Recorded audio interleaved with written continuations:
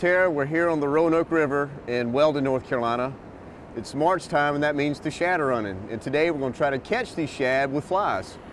I've never caught a shad before, but I love tarpon fishing. One of my favorite things to do. I hear these fish have a lot of energy, and they jump around like tarpon do, kind of a baby tarpon, and I'm looking forward to it. Well, I've never caught a tarpon, but I have caught these shad once before, about 7 years ago, and they do jump, and they are strong, but we're not using a guide today. So we got our work cut out for us. We're going to use your extended saltwater experience and my mountain trout experience, see if we can kind of try to figure these guys out. I think we'll be able to do this. All right, let's give it a try, see what we can do. All right.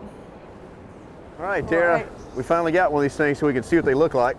Okay. It's a little one, but it is a shad. It's still a fish. They can be caught. Nice. Little jump there. Ready? Scoop them up. Awesome. Okay. Don't worry, we're going to get them bigger. We just had to get one in the boat.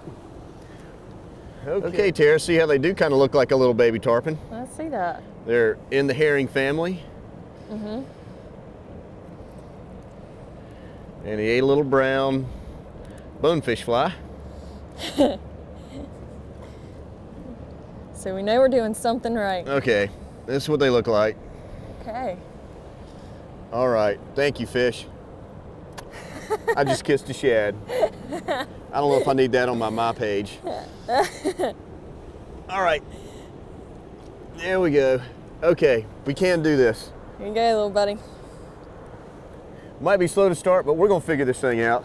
I know, I think it's interesting that they Steady hit a retrieve, bonefish. occasional pause, let it sink, just keep changing the retrieve. We'll figure out what they want. That's right. All right, net girl, way to go. Thank you. Go get some more. All right.